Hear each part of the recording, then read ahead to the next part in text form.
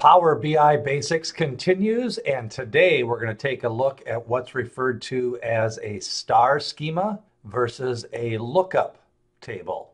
A lot of people use the two different terms interchangeably, but there is a slight difference.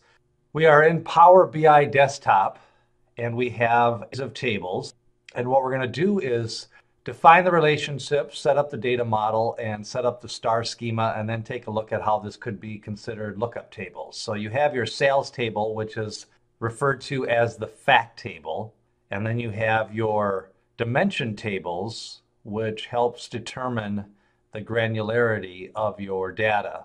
Date, customer, and store are referred to as the dimension tables in this example, and sales is the fact table.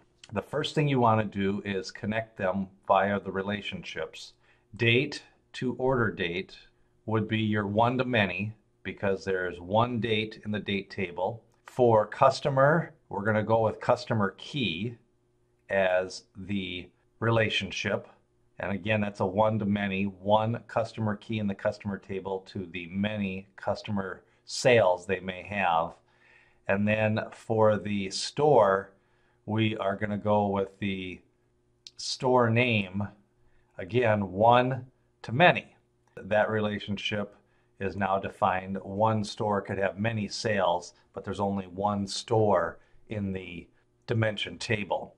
So just the process of defining the relationships and putting them around the fact table, this is what's referred to as a star schema.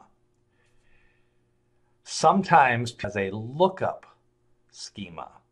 And how you would do that, it's the same relationships, but people for visual purposes will alternate this into a lookup. And how this is done a little bit differently is now you have the fact table at the bottom, look up to the lookup tables, which then would be date, customer, and store. And sometimes this has a good visualization because the data visualizations flow down to the fact table. So slight difference, you have your lookup tables versus your star schema.